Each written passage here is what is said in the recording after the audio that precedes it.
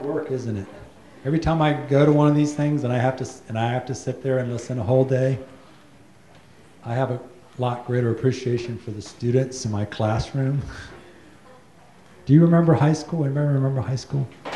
Remember how tired you were at the end of the day? Oh, I get to go home now. Thinking is hard work. Henry Ford said that's why so few people do it. We had a student once at Stonebridge, and she was in Gay Ferdon's class. And Gay Ferdon is just probably one of the most intellectual teachers we ever hired.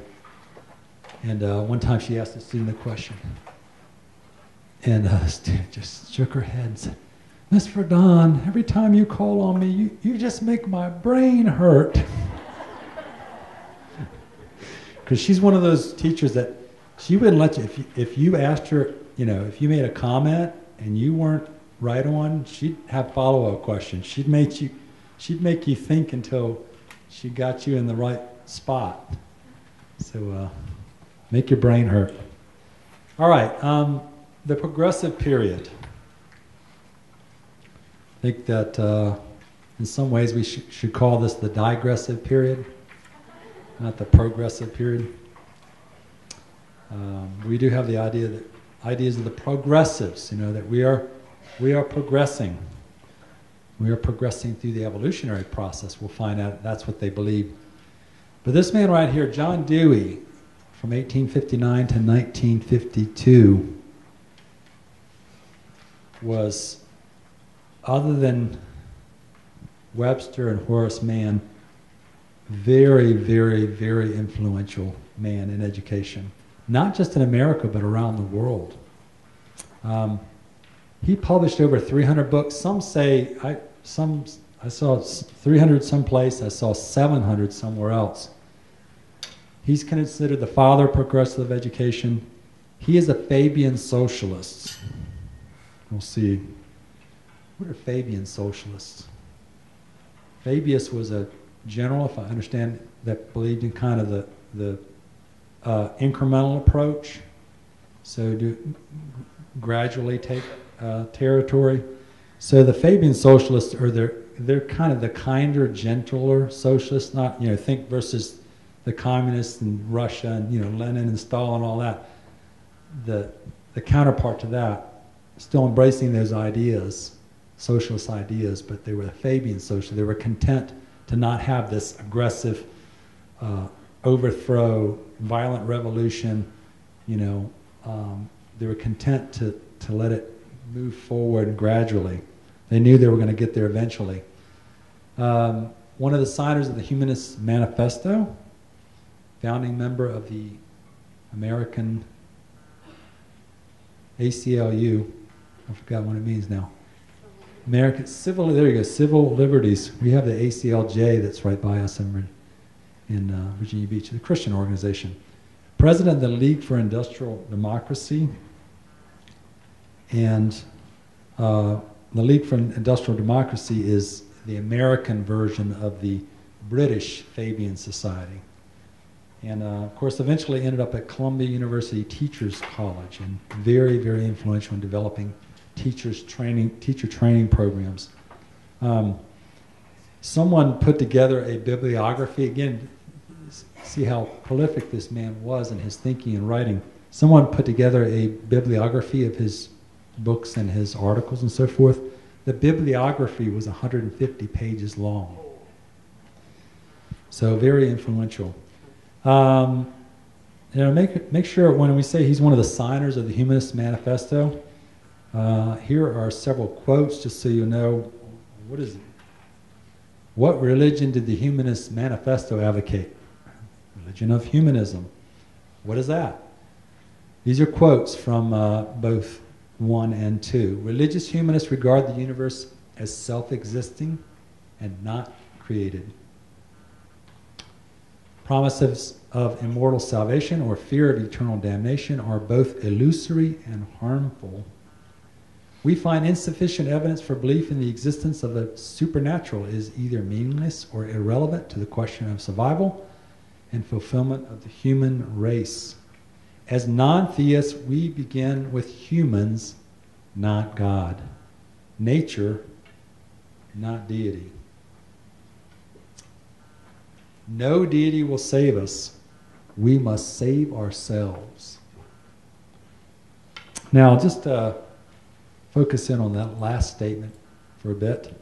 What does it mean to save yourself? How do you save yourself? What is it? What is that? A selfie. That will save yourself in a way, at least until it gets lost in cyberspace, right? But the instrument will find out for the humanists and the socialists and others of this philosophy, the instrument for salvation will become the civil government. And the civil government will be perpetuated by its educational systems, the state education. And what do they need to save us? What does the civil government need? It needs two things. It needs power and authority, right? And then it needs money. So in order to be saved, we'll have to continually give power and money to civil government. All right. I'm going to give you a few quotes from Dewey just to get yourself into his mind. I've read quite a bit of Dewey, and to be honest, if you've read any philosophers, you realize, first thing you realize, philosophers are hard to read, right? In general. But secondly, if they're not biblically based philosophers, they're even harder to read because their assumptions are not biblical. And so you're reading them and you're trying to understand them, but you've got a whole different set of assumptions if you are thinking in biblical terms. So I've read a good bit of Dewey, but I wouldn't claim to be any kind of Dewey expert. He's hard to understand, in my opinion. Even in writing about education, I have a hard time figuring out where he's going with a lot of things that he's saying. But there's some pointed quotes that I think that really show where he is in terms of his worldview. So the first one is this: there's no God and no soul. That's pretty clear, isn't it? Hence, there are no needs for the props of religion. With dogma and creed excluded, then immutable or unchangeable truth is also dead and buried. There's no room for fixed natural law or permanent moral absolutes. Okay? So this is Dewey on God and truth. Dewey said this: I believe the only true education comes through the stimulation of the child's powers by the demands of the social situations in which he finds himself. Through these demands, he is stimulated to act as a member of a unity, to emerge from his original narrowness of action and feeling, and to conceive himself from the standpoint of the welfare of the group to which he belongs. End quote. Dewey was big on the social aspect of the school and this whole group, which is kind of an opposite idea to the principle of individuality, especially when taken to the extreme that a lot of these socialists and utopians do. Why do socialists, collectivists emphasize the group so much rather than the individual? And we find this idea in societies as well, in cultures. Well, number one is at its root, there is the idea of the collective, but taken to an extreme, it's an idea that's against the idea of individuality. So in that way, it's a non-biblical idea. But from a practical standpoint, when you emphasize the group and the welfare of the group, it's easier to control a group. Totalitarian governments know that. It's easier to control a group than individuals that think and reason and act according to individual ideas. Yes. Yeah, Matt, maybe I'll just add before you go off, and maybe you were going to say this, but Dewey was mentored by this Mm-hmm. I think it was Thorndike who was at Columbia. Mm-hmm. Dewey was at University of Chicago. Mm-hmm. And Dewey wouldn't be so dangerous except he was funded by Rockefeller.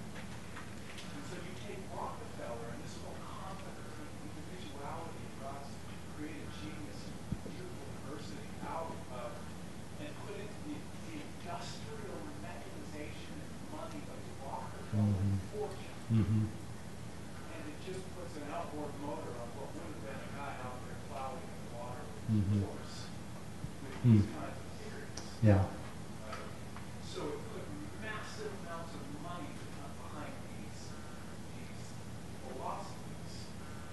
And we're seeing that today as well with Gates and other Mm-hmm. kinds of things. So I thought it was just add that. Yeah, good point. University of Chicago. Okay. Thorndike was he was the eugenics person at Columbia. It was all about behavior. Right, right. Man is animal. Yes. And of course Rockefeller liked that too, because as many people as he could get to behave like animals and run through the industry, the better. Yep. So Thorndike, Rockefeller, Dewey, and all that money. And it takes the money to do it. And that's why I was talking to somebody earlier about the Common Core. Again, follow the money. The reason why this is one thing in a long succession of educational reforms, right? We had the school to work, and we had the goals 2000, and the No Child Left Behind, and I mean you could go on and on. But behind this, you have tremendous amounts of money. So you want somebody to do something, and you got the money and the legislative ability. You've got the power, the authority. It's hard to stop it. So, groupthink. This is Dewey. Children who know how to think for themselves. Oh, wow. Spoil the harmony of the collective society which is coming, where everyone is interdependent. End quote. So, you don't want children to think for themselves? What kind of curriculum and methods would you develop if you wanted to make sure that children weren't thinking for themselves and spoiling this whole harmony of the collective? Moral training. I believe that moral education centers about this conception of the school as a mode of social life, that the best and deepest moral training is precisely that which one gets through having to enter into proper relations with others in a unity of work and thought. The present educational systems, so far as they destroy or neglect this unity, render it difficult or impossible to get any genuine, regular moral training. Now, when Dewey and others spoke of moral training, it was always outside of God and the Bible. Okay? Those were never considered as sources. Government. I believe the child should be stimulated and controlled in his work through the life of the community. From what we know about the proper definition of government, you see the word stimulated and controlled. Is that external government or is that internal government? Is that government from the inside out or from the outside in? Those words suggest being stimulated, being controlled from the outside in. It's not government is no longer internal Christian self-government. The child is even going to be controlled from the outside. The social is absolutized, if I can use that word. I believe that every teacher should realize the dignity of his calling, that he is a social servant set apart for the maintenance of proper social order and the securing of the right social growth. So the social aspect, again, in this, we know the biblical, we love God and we love our neighbor. So with Mann and now with Dewey, you have the vertical relationship removed, and now it's just love of your neighbor. It's the social aspect. And this quote from Dewey, I believe that this is the way the teacher always is the prophet of the true God and the usherer in of the true kingdom of God. So does education lose its religious aspect? No, it doesn't. It's just transferred. Yes? It's very flattering the teacher. They're flattering the individual. It's flattering. You hear that today. If you listen carefully to people talk about education today, especially if you listen to a lot of political speeches. I went back and just recently, because it was the 50th anniversary of the Great Society speech by LBJ. I went back and read that. He had a lot to say about education, and it was this type of language that we're seeing right here. Messianic view of education, but without God in the Bible. But, yes, sir.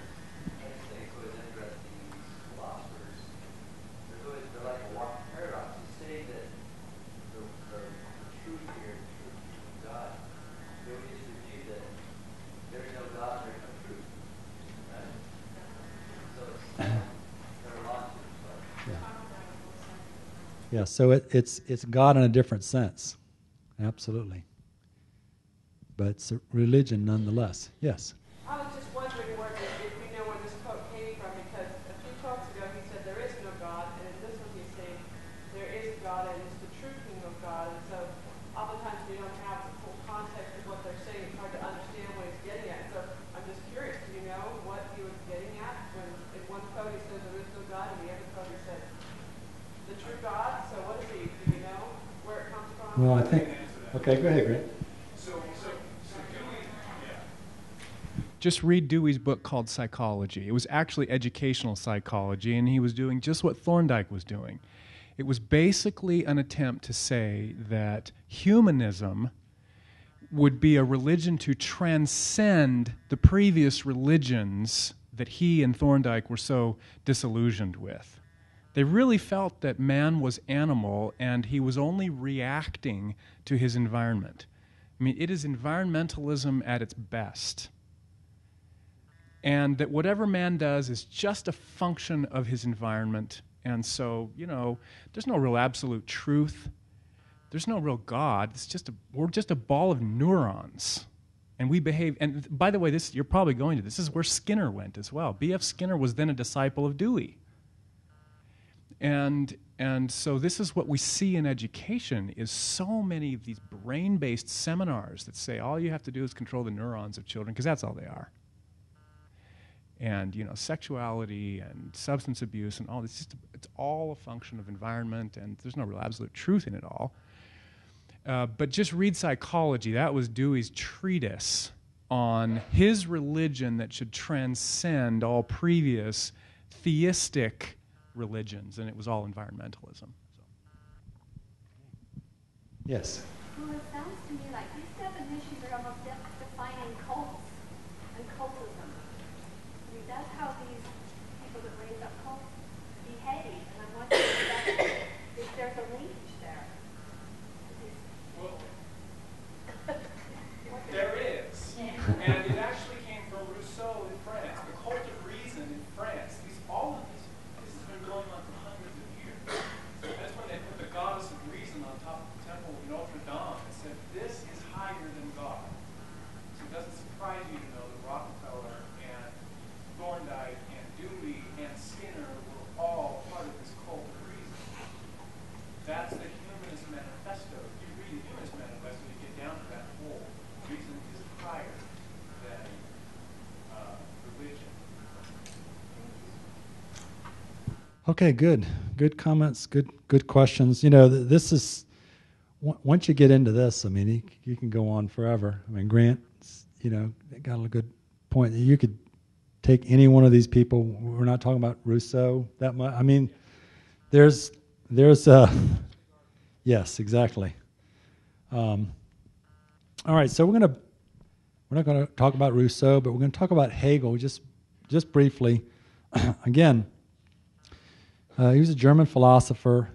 He was an influencer of Dewey, so that's why I wanted to mention him. Came up with the whole idea of the dialectic. And I'll be honest with you, have you read a lot of Hegel? a little. Has anybody read a lot of Hegel? Hegel is very difficult to read as a philosopher. Even professionals who study philosophy and read philosophy say that Hegel is very hard to understand. And I spent a long time hearing the whole idea of the dialectic and not understanding what it was. So I'm going to try to simplify it, and maybe this helps, but we'll see. Anyway, the biblical idea prior to Hegel had been that there would be that there's a position and an opposite. I gave it to you several ways: position, opposition, thesis, antithesis. This is the basis of debate, right? Anybody involved in debate? Take one person, person take a position, and someone else take the opposite position, then you have a debate. Truth versus falsehood. But with Hegel, you have basically the thesis and the antithesis resulting in a synthesis. So there's not this right and wrong anymore, or black and white. There's gray. There's not right and wrong. There's something in between. There's a consensus. And this ultimately led to, I haven't read enough of Hegel to know that this was his intent. I don't think necessarily this was his intent, but it eventually got applied to moral areas, and it became moral relativism. There's not a right and wrong anymore. There's something in the middle. So the quote by David Breeze here said, Dewey later testified that Hegel satisfied an intellectual craving. Dewey derived from Hegel a sense of the ideal and also the view that reality was not fixed, hard, foundational, never to be changed thing. Dewey came to see that reality is change, emergence, and development, rather than as a static and fixed thing that is foundational and unalterable. So Dewey, as well as others, took up this idea of the dialectic, and he applied it to education, whereas Marx applied it and became part of his worldview, and it became what we call dialectical materialism. And the whole idea that progress, when you throw out the Christian idea of progress, then, well, how does society improve or get better? Well, you combine the idea of the dialectic with evolution, and you've got this powerful idea that moves society ahead. And it comes about by clash or conflict. Of course, communists picked up on that and said, wow, we can make this thing progress faster by bringing about more conflict. But anyway,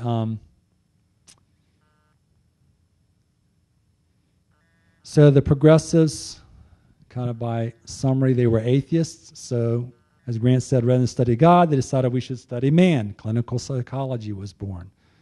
The stimulus response method of learning came about. Again, we don't want children to think so much. That might disturb the consensus of the group. Okay, so now you have stimulus response. Now you have testing. It goes from essay and composition to true, false, multiple choice, fill in the blank. The purpose of education now is to have a socializing effect on the child. And they all believe that free enterprise is the cause of evil in man. That just came as part of the package. This man, Charles Francis Potter, wrote Humanism, a New Religion. And you may have heard this quote before, but this was in 1930. Think about this, was almost 100 years ago. Potter says that education is thus a most powerful ally of humanism, and every American school is a school of humanism. What can a theistic Sunday schools meeting for an hour once a week and teaching only a fraction of the children do to stem the tide of the 5-day program of humanistic teaching? Wow. And I have to say, I think he's absolutely right about that. So if 1930s, if he's correct, if in 1930s all American schools were schools of humanism, where are we now? And by the way, I've been in, just this little disclaimer, I've been in Christian education all my life, 35 years. And I talk to a lot of audiences that have public school teachers in there. And sometimes when you start talking about Christian education, public school teachers feel attacked in some way. But I want it known that I fully support public school teachers. I think they're missionaries. I think they're going into a culture that's a very difficult place, and I support them. I pray for them.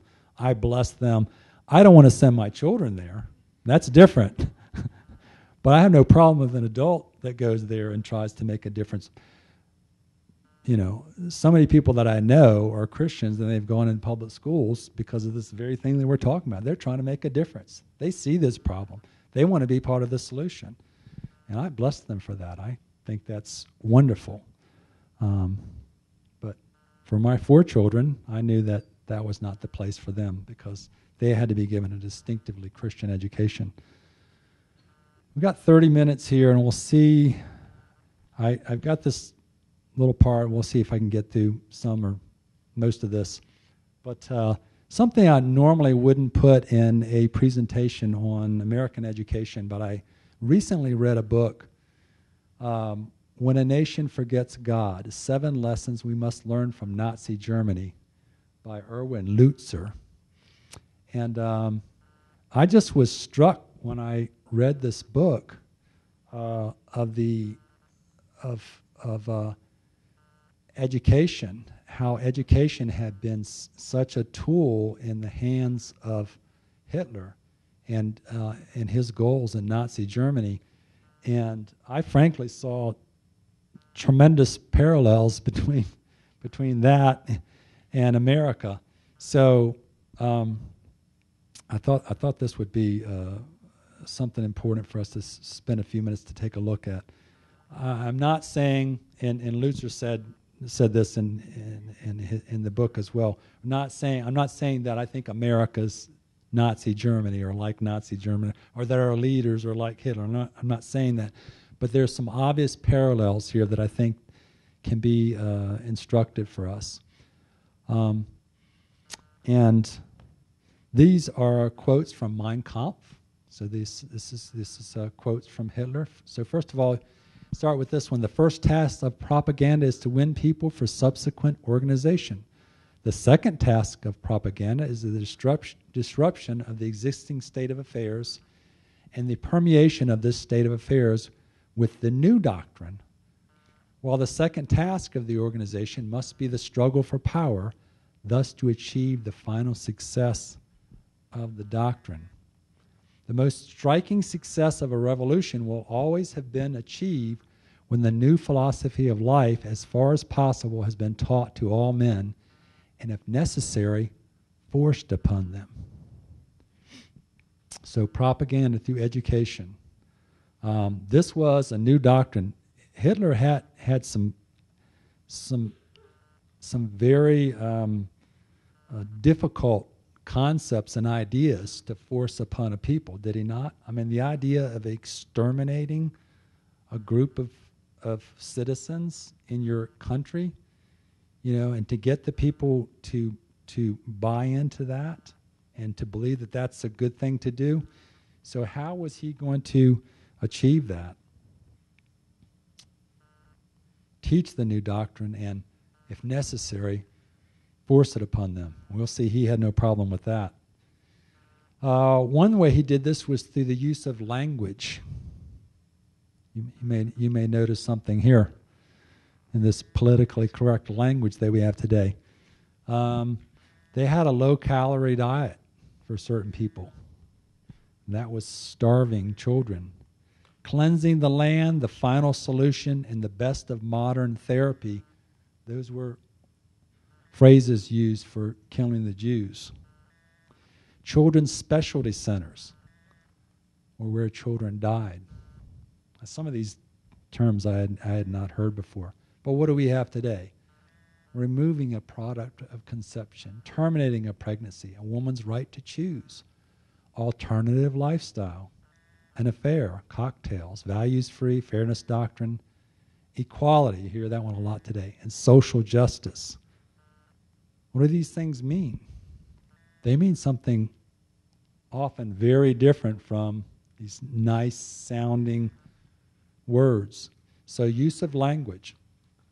Richard Terrell said this, create a critical mass of people who cannot discern meaning and truth from nonsense, and you will have a society ready to fall for the first charismatic leader to come along.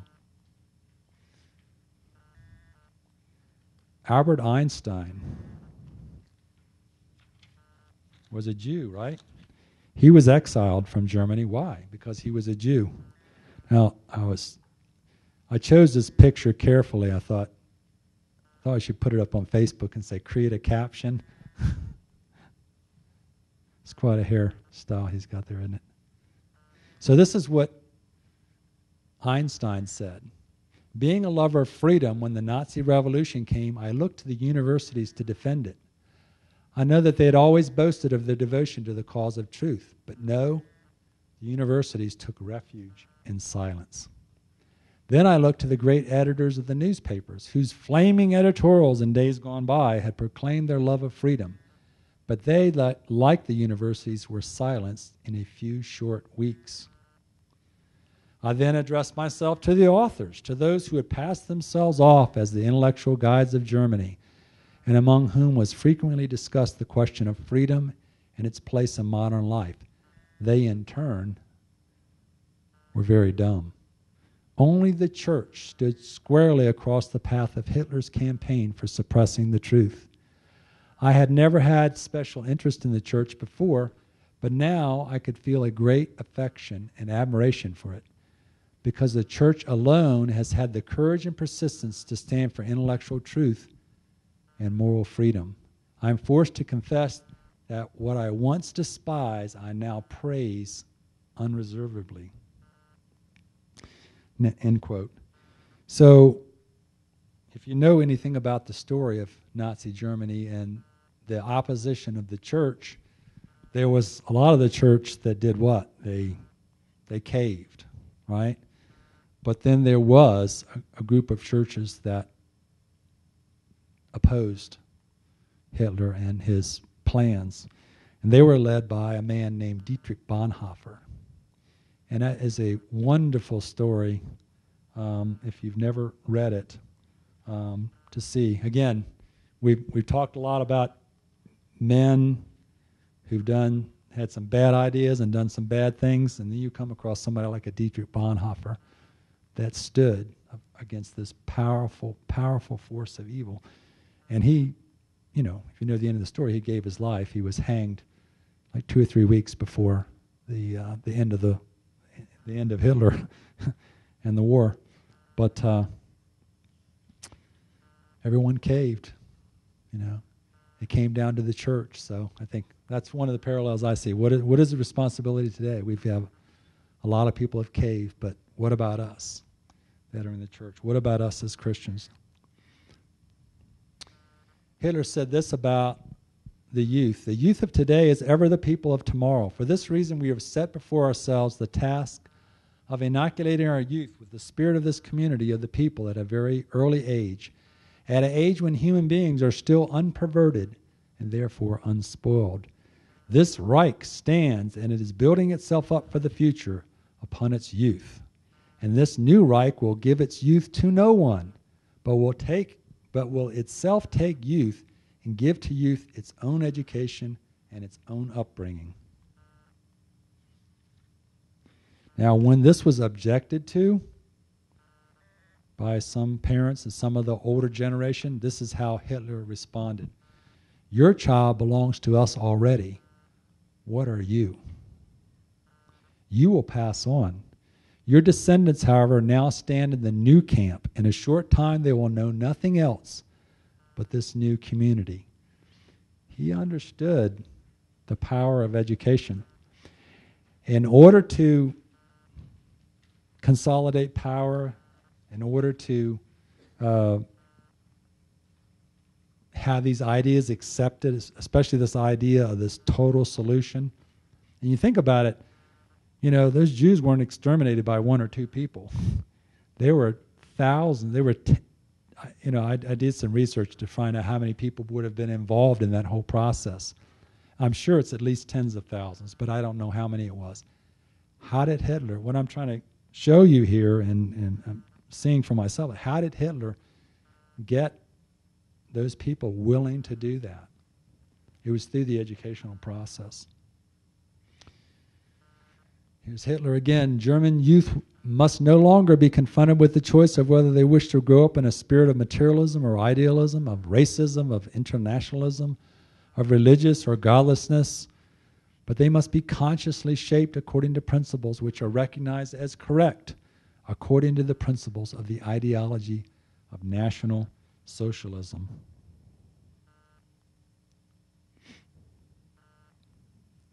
So, education in Nazi Germany, what did it look like? Children subjected to films showing that Jews were subhuman and a burden on society. Evolution extolled the virtues of the Aryan race, right? Survival of the fittest could be accelerated if we could just get rid of the weak. Textbooks rewritten to reflect the ideals of the Nazi agenda.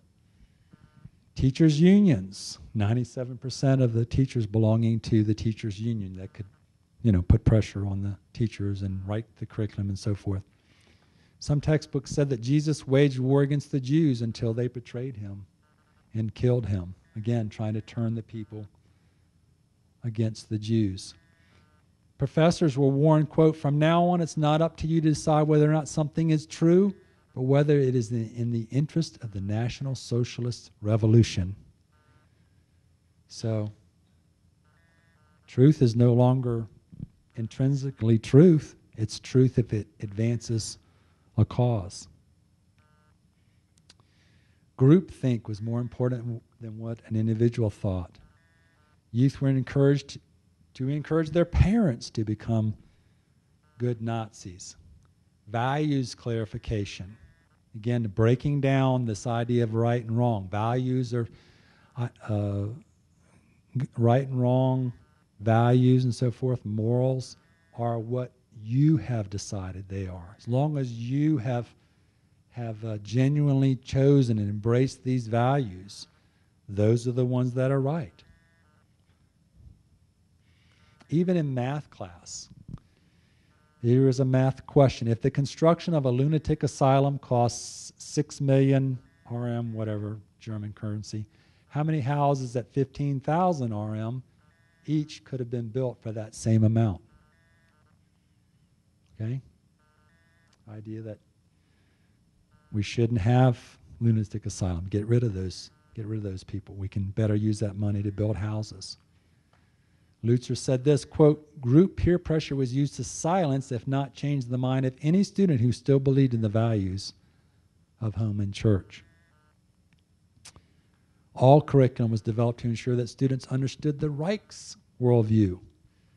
There were new fields of study, racial studies, eugenics, defense studies, prehistory, etc. A new curriculum to get the ideas across so the agenda could go forth. Any of this sound familiar? Meanwhile, back in America, Harvard University professor of psychiatry, Dr. Chester Pierce, said this: "Every child in America who enters school at the age of 5 is mentally ill because he comes to school with allegiance toward elected officials, toward our founding fathers, toward our institutions, toward the preservation of this form of government. Patriotism, nationalism, and sovereignty, all that proves that children are sick because the truly well individual is one who has rejected all those things and is what I would call the true international child of the future." Well, I would say to Dr. Pierce, thanks for being honest. Thanks for being forthright. Now, some people would object, well, you quote this, crazy guy here, and that's not fair because, You know, I mean, he's a influencer in education, obviously, but how many people believe like he believes? Probably, you know, the teachers in the classroom, they don't believe stuff like this. You got to realize these people are thought leaders, right? These people are the people that are developing the teacher education programs and the graduate programs and the PhD programs. These are people that are directing the curriculum writing. So these thoughts filter down. They filter down to the teachers and to eventually to the students and to our families. Now the NEA is obviously a teachers union. Blumenfeld has a lot to say in the book NEA, Trojan Horse in American Education, but I'm going to give you just a couple of quotes from, these are sample resolutions from a convention, 2012, 2013. And just think, you know, how does this jive with what you as a parent or a teacher believes, your worldview, and how you want your children taught. Plans, activities, and programs must increase respect, understanding, acceptance, and sensitivity toward individuals and groups in a diverse society composed of such groups as gays, lesbians, bisexuals, transgender persons. Such plans, activities, and programs must encourage all members of the educational community to examine assumptions and prejudices, including but not limited to racism, sexism, and homophobia. Diversity is probably the word. We hear that used all the time, right? As a college counselor, visiting colleges all the time, or they were coming to the school and explaining their programs and everything, and I heard the word diversity so many times. I finally started saying to them, all I ever hear from university admissions people is how diverse you are. And yet, you are a university. Could you please explain to me in what way your school is unified, or what do you have there that unifies? Or is there anything that unifies you? Everybody's diverse. That's not unusual. You need to, pick a new word or something. I didn't tell them that part, but that's what I'm thinking. Everybody's saying how diverse they are, but by being diverse, everybody's it's like the same exactly. It's like during the hippie days, everybody's trying to be different, and we all looked exactly alike. But anyway, two more from the National Education Association. NEA believes that every child should have direct and confidential access to comprehensive health, social, and psychological programs and services. Be careful of things like comprehensive and social and psychological, basically saying just about anything. The association also believes that schools should provide family planning, counseling, and access to birth control methods. And amazingly so, often without parental consent or even parental knowledge. It's just flabbergasting to me. Because I know, and I'm sure it's true in your schools and all the schools that I've been in, you can't give an aspirin out without the consent of the parent. And yet, these type of things can be given without the consent of parents or the knowledge of parents. The association deplores pre-publishing censorship, book-burning crusades, and attempts to ban books from school library, media centers, and school curricula. So, winding down here, I've got 13 minutes. Carol mentioned this quote, philosophy of the schoolroom in one generation will become the philosophy of government in the next. And the person reported to have said that is Abraham Lincoln. I've never been able to found that documented anyway. But it's a good quote anyway, regardless of who said it. But you've probably never seen that picture of Lincoln, right? That was a younger Lincoln. You've seen the one with the older one with the beard. And I'll digress just a minute and tell you a quick story about Lincoln. One time when he was running for political office or campaigning or something. A man came up to him and very upset at him and accused him of being two-faced. And Lincoln looked at him and said, "Do you think if I had two faces, I'd be wearing this one?" He wasn't really that attractive of a man.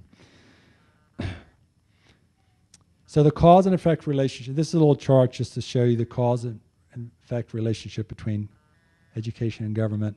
Biblical Christian education will produce a Christian constitutional republic, and pagan education, and that's not a derogatory term. When we say pagan education, it's really, according to Webster's definition, that's someone that doesn't know the true God. So pagan education is really anything other than Christian education. It's not meant to be derogatory. We could use unbiblical education if we wanted to be a little bit kinder. But that will eventually produce socialism. I'm going to just skip that slide because of time. And when we say education will eventually produce socialism, we have a lot of socialists involved in education, so certainly they will perpetuate their worldview. And here's a couple of points about that. And this is an old statistic. I was not able to find a more recent one. So this statistic is 30 years old. I wonder, golly, what would the numbers would be like now? But at this time, in 82, there were documented 10,000 Marxist professors teaching at America's colleges and universities. Somebody once quipped that after the communism fell back in the late 80s, early 90s, that the only place you could find communists live and well was on the American colleges and university campuses. A sad but true comment. Percentage of Marxist faculty members can range from an estimated 90% in some Midwest universities. 90%. And there's a quote here: "The strides made by Marxism at American universities in the last 2 decades are breathtaking. Every discipline has been affected by its preachment, and almost every faculty now counts among its members a resident Marxist scholar." So what is it that makes Marxism an appealing worldview? I don't know whether you've studied Marxism from the standpoint of a worldview, but it is comprehensive. In other words, it answers all the basic questions of a worldview. It's not just a governmental system. That's an outgrowth or a part of communism. But one thing that's appealing about it is that it teaches that religion is an illusion. It's an atheist or humanist-based worldview. So for those that have that perspective, they could be inclined to gravitate toward Marxism or socialism. Teaches that atheism is reality, that materialism, just as Grant said, are we all, or all of us are is stuff. We're just material. We're not. There isn't a spiritual there's not a spiritual or a soulish realm. It's just material. But however, there's a good part to it too. Man is progressing. There's hope and a future for the Marxists and the socialists. This is what keeps them going. It's the evolutionary process. Man is becoming better. Man is being saved and will be saved. There is a utopia coming. So, lest you think, why, I'm tempted to think, why would anybody embrace this worldview? Why would anybody embrace this philosophy? But that's why. So, again, in the interest of time, my answer, someone was telling me about 10-10-10 program. Was it the 10 Commandments, the 10 Bill of Rights, and the 10 planks of the Communist Manifesto? Well, I've got another 10, and it's my 10 biblical reasons for Christian education. So I said that's kind of an answer to the planks of the Communist Manifesto. I don't have time to go into these now, but this is basically what's in my book, a little booklet on Christian education. Basically, it's an apologetic for Christian education, and we just don't have time for those. So, the scripture says that the foundations are destroyed. What can the righteous do? Carol Adams would say, teach. Teach your children. That's what you can do. There's obviously a lot of things that we can do, and education is not the only one. But you may recognize this man as Samuel Adams, and all those guys were fathers of something, right? He was the father of the Revolution, and which one of the things that struck me as I was doing this study was all these were men. You notice that I've been talking about. And then when we get to the restoration part, we got God used two ladies, Verna Hall and Rosalie Slater, to bring about the restoration of biblical Christian education. And I'm not making any comments about men and women based upon that. I just thought that just struck me. These were all men, and all of a sudden God used two ladies that were unmarried and didn't have children. That's the other thing. It's very unusual. But obviously they weren't doing this out of their own experience as mothers and as parents, as teachers, but they were looking at the scriptures, scriptural principles, and they were looking at primary sources. So Samuel Adams said this: let divines and philosophers, statesmen and patriots unite their endeavors to renovate the age, impressing the minds of men with the importance of educating their little boys and girls, of inculcating in the minds of youth the fear and love of the deity and universal philanthropy, and in subordination to these great principles, the love of their country, of instructing them in the art of self-government, without which they can never act as a wise part of the government of societies, great or small. In short, of leading them in the study and practice of the exalted virtues of the Christian system. End quote.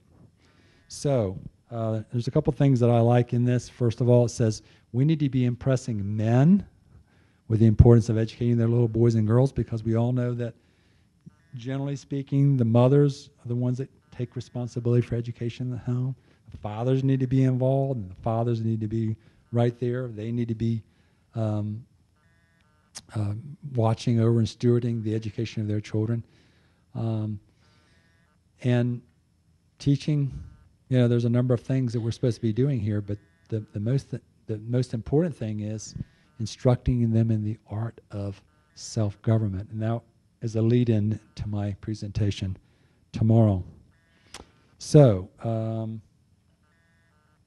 final question for discussion. What is your role in the rebuilding the foundations of biblical Christian education in your family, church, business, or volunteer association? I want to assume that everybody here is teaching little children. You might take this information into another area.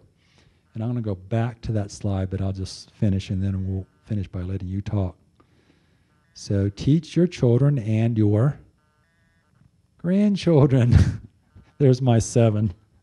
Deuteronomy 4:9. Somebody asked me this the other day because they were a grandparent, and they called the foundation. They were concerned, and I said, "Oh, you're a parent?" They said, "No, I'm a grandparent." I said, "Well, the Bible says that you teach your children and your children's children." She says, "Oh, where's that?" I said, Deuteronomy 4:9 says, "Teach your children and your children's children." So we'll go back and end with your comments and maybe your response to this question. Yes.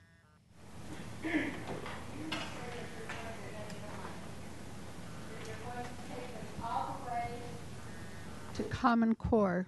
Would you conclude this with a statement about Common Core from your perspective? Well,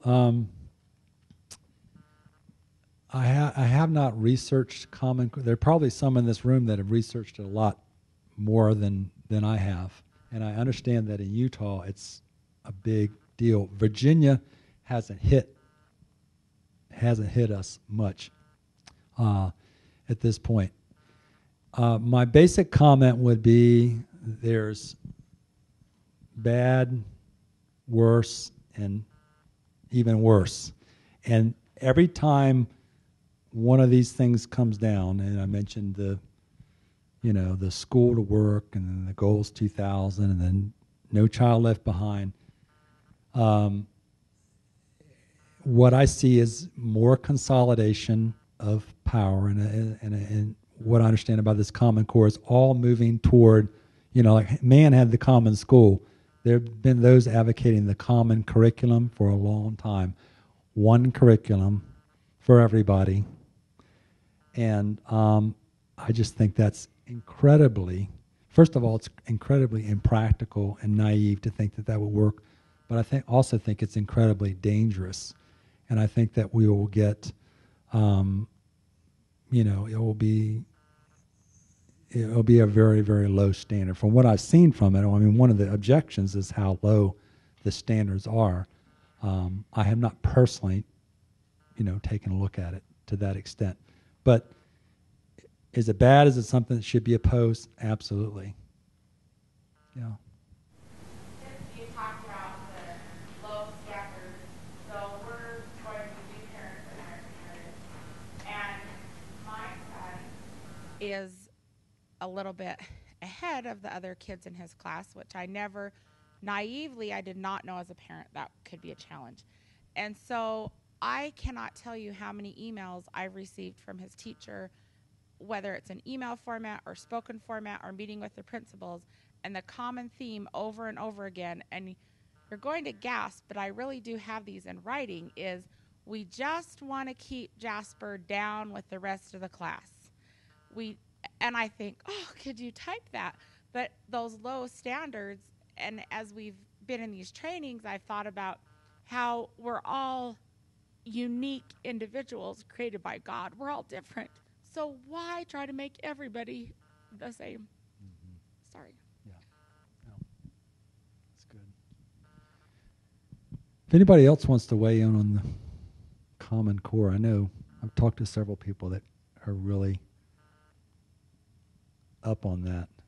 I have been involved. I had an adult Sunday school class in my church that I've taught for 2 decades, and there are a bunch of activists. And one of the things they always wanted to do was work to, keep these bad things coming down the pike into the public schools, keep them out. So I've been involved in those efforts for decades. And it's wearing because they just keep coming, and they have power and they have money. So it's hard to stop, and I'm not saying that we shouldn't try to stop it. I'm not saying that we shouldn't work in that area, But my calling is primary to private Christian schools, and of course, when you're in that, you put all your time and energy into that. You don't have much left for anything else outside of that.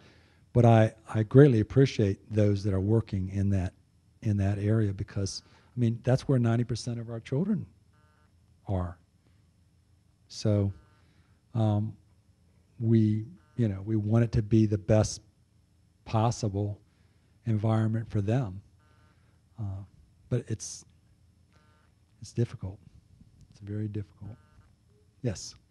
Another dimension of the American educational system is the theories of instruction. You have behaviorism, then cognitivism, and constructivism is kind of the latest fad, and that is one of the main instructional bases for Common Core, the constructivist philosophy of instruction. And it is really something that does not work. It is really based kind of on a humanist view of understanding of truth, and very, very damaging. So a lot of the curriculum and the standards, the way that they are approaching the teaching of the different topics and everything is based on that philosophy. That is also something rather new. Okay, but very, very bad.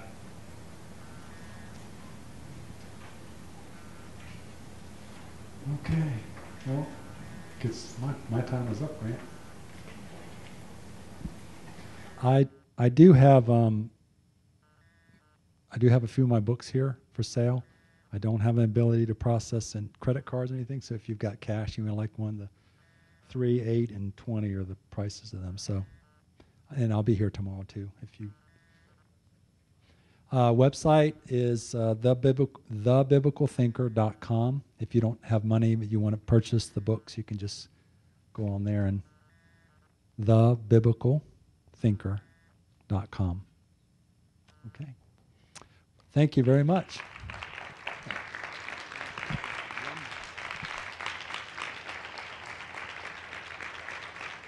Thank you, Dr. Lyons. That was wonderful.